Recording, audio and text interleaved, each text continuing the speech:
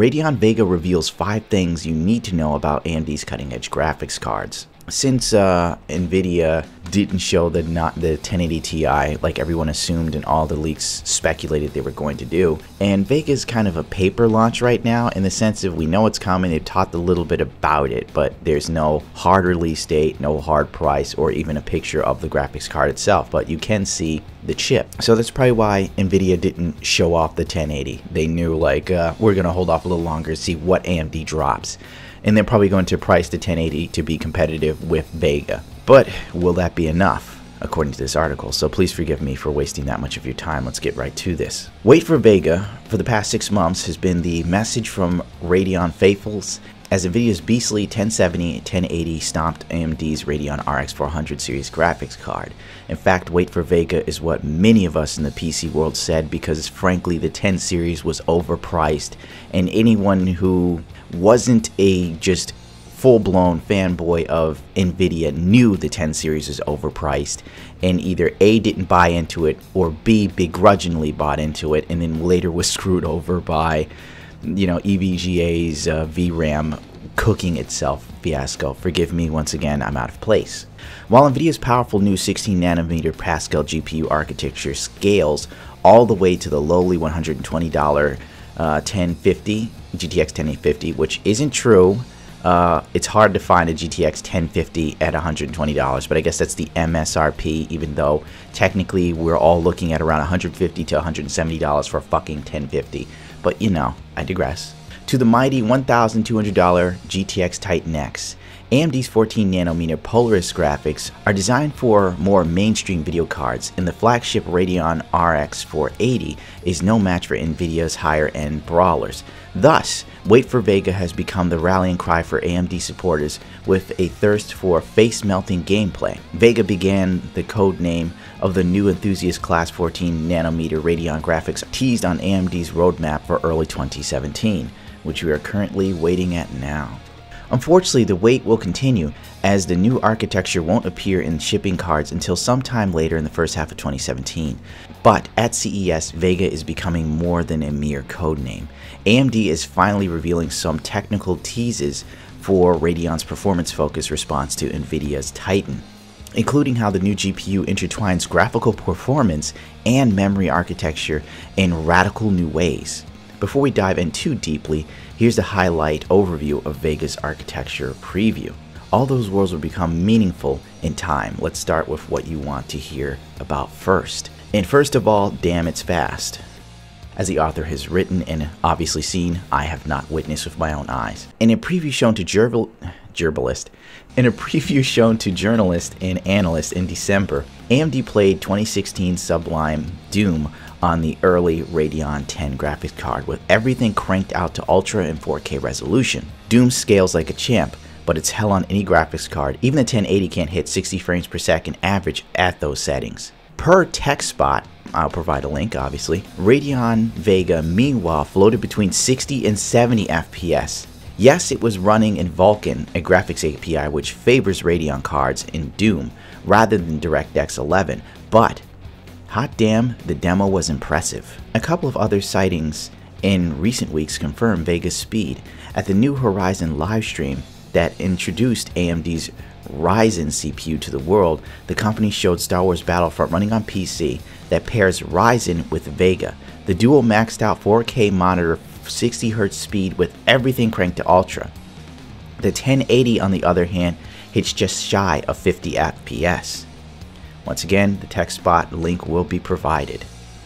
Meanwhile, a since deleted leak in the Ashes of Singularity database in early December showed that a GPU with device ID 687F-C1 surpassing many GTX 1080s and benchmarks results. However, the twist, the device ID shown in the firmware overlay during AMD's recent Vega preview with Doom confirms that Vega 10 is indeed the 67F-C1.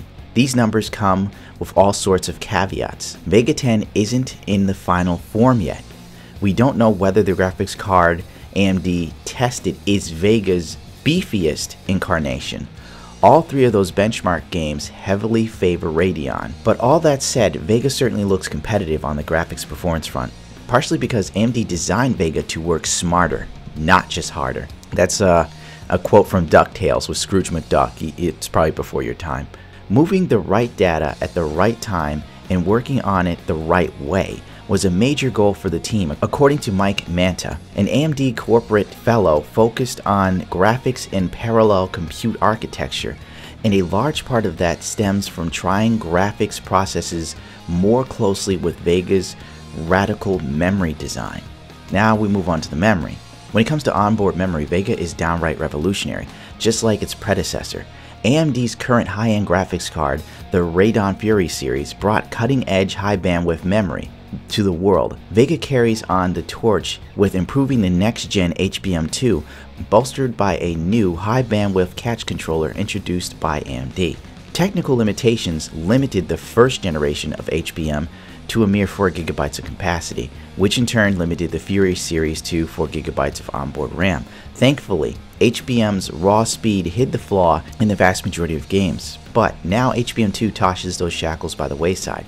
AMD hasn't officially confirmed Vega's capacity, but the overlay during the Doom demo revealed a particular graphics card packed with 8 GB of RAM, and that super fast RAM is getting even faster, with AMD's Joe Macri stating that HBM2 offers twice the bandwidth per pin of HBM1. But as it turns out, HBM was just the beginning. It's an evolutionary technology we can take through time, make it bigger, faster, make all these key improvements, said Macri, a driving force behind HBM's creation.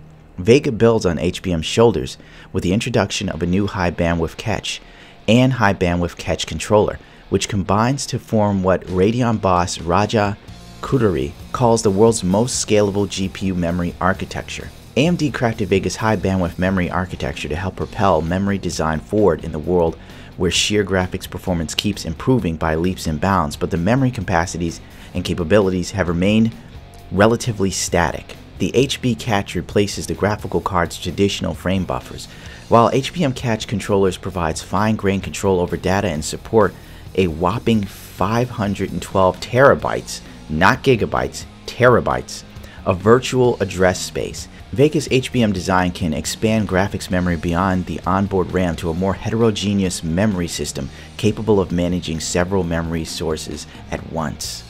That's likely the biggest impact on professional applications such as the new Radeon Instinct lineup or the cutting-edge Radeon Pro SSG card. The graph high-capacity NAND memory directed to its graphical processor. This will allow us to connect terabytes of memory to the GPU, David Waters, AMD's head of Industry Alliance, told PC World when the Radeon Pro SSG was revealed, and this new cache and controller architecture designed for the HBM's blazing fast speeds should supercharge those compatibilities even more.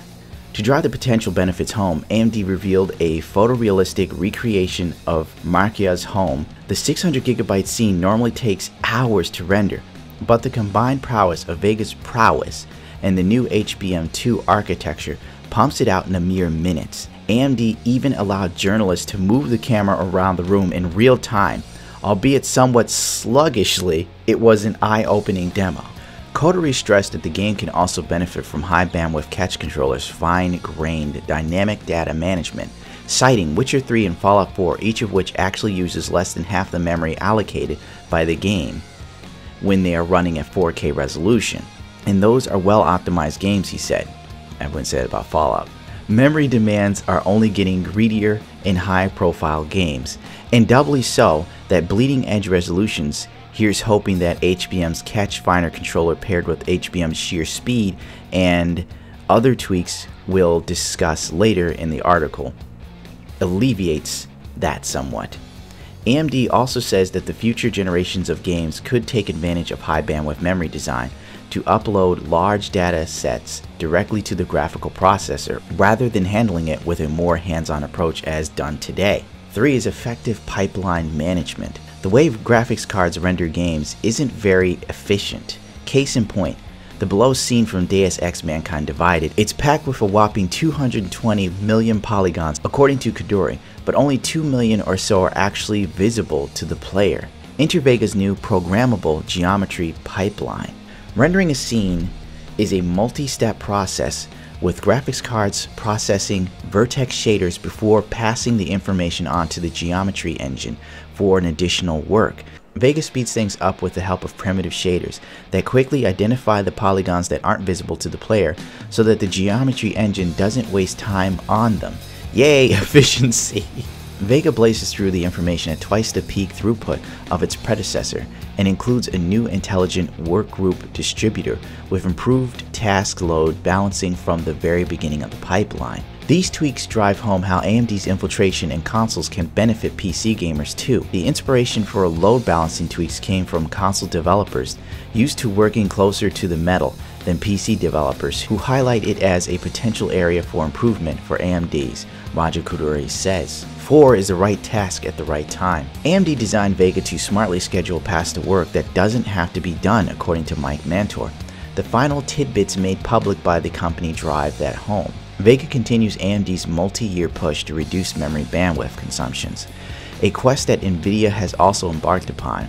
Its next-gen Pixel engine includes a draw stream binning rasterizer that improves performance and saves power by teaming with the high bandwidth catch controller to more efficiently process a scene. After the geometry engine performs its already reduced amount of work, Vega identifies the overlapping pixels that won't be seen by the user and thus doesn't need to be rendered. The GPU then discards those pixels rather than waste time rendering them. The drawstream binning rasterizer designs lets us visit a pixel to be rendered only once, according to Mantor. The revamping Vega architecture also now feeds render backends from the Pixel engine into a larger shader L2 cache rather than pumping them directly into the memory controller, AMD says. That should help improve performance in the GPU compute allocations that rely on deferring shaders. For a fine overall on the topic, check the Extreme Tech article on how L1 and L2 caches work. I will add a link to that as well. The next-gen computing engine. Finally, AMD teased Vega's next-gen compute engine, which is capable of 512 8-bit operations per clock at 256 16-bit operations per clock and 120 8-bit 32-bit operations per clock. The 8 and 16-bit ops mostly matter for machine learning compute versions. The other GPU compute tasks, though, Koduri says the 16-bit ops can come in handy for certain gaming tasks that require less stringent accuracy as well. The AMD-powered PlayStation 4 Pro also supports 256 16-bit operations per clock. Coincidentally enough, the Vega NCU can perform two 16-bit ops simultaneously, doubled up and scheduled together. This wasn't possible in previous AMD GPUs, Koduri says. Vega's next-gen compute unit has been optimized for the GPU higher clock speeds and higher instructions per cycle, though AMD has declined to disclose the core clock speeds for Vega just yet. Lastly, waiting for Vega. The wait for Vega continues, but now we have some idea of the ace hidden up Radeon Technologies Group's sleeve. These technical teasers provide just enough of a glimpse to wet the whistle of the graphical enthusiast while revealing tantalizingly little in the way of hard news relating to the consumer-focused Vega graphics card. AMD doesn't want to show its hand to NVIDIA too much, after all. It's clear that AMD is attempting some nifty new tweaks to improve the efficiency of the potential of Vega, both in games and professional uses. Nitty-gritty details are sure to drip-drop out over the coming months. Fingers crossed that Vega comes sooner rather than later. However, AMD's teased its 14nm Polaris GPU architecture at CES 2016, but failed to actually launch the Radeon 480 until the very end of June. Vega's been slapped with the release window sometime in the first half of 2017. So if AMD waits until E3 to launch its new generation of enthusiast-class graphic cards, NVIDIA's beastly GTX 1080 will have already been in the streets for a full year. Vega looks awfully damned intriguing, but even the most die-hard Radeon loyalists can only wait for so long to build a new rig, especially if AMD's much-hyped Ryzen processor launching very, very soon. Please forgive me for this egregiously long video, but I figured this was worthy of running past you. Since you know, CES, for many of us, we're hoping, you know, there'd be a bit more. I know I was hoping to hear something a bit more about AMD's Vega, and technically AMD has delivered. I knew it would be a paper launch of sorts. The big disappointment was NVIDIA putting out absolutely nothing about the 1080 Ti. But I guess they're honest to God worried what AMD has to offer, as they should be from just reading this. The fact that NVIDIA is focusing on smart cars, I could get into that on my personal views of that. It scares me. Smart cars in 2018. Just a little bit, please forgive me here. But smart cars are something that the government in America wants to push for 2018. All cars made in that time should be smart cars, and they want the smart cars to communicate with each other and so on and so forth, which I think is very invasive. Imagine the level of tickets they could give you if, like, the government knew just how fast you were actually going in an area. Well, you were 5 miles over the speed limit for 30 feet. Here's a ticket. But, you know, I digress. That's not the point of this video. I'm actually very, very, very interested in AMD. I do own AMD rigs. Well, I own one, and the other one I gave to my mother. But I have become very jaded with NVIDIA and their business practices, and Vega seems to be something I am personally looking forward to and hoping truly, truly, truly delivers, because I am willing to jump ship. Well, I've made this video far too long. I apologize yet again. Don't forget to rate, comment, subscribe. Thank you as always for tuning into my channel. I have a ton of links. If you care, you can click them. If not, don't worry about it. I'm not going to twist your arm like everyone else. And I will see you guys later. Adios, pichachos. Why would I say see you later if I'm going to go into adios, pichachos? It's the same fucking thing. Someone slap me.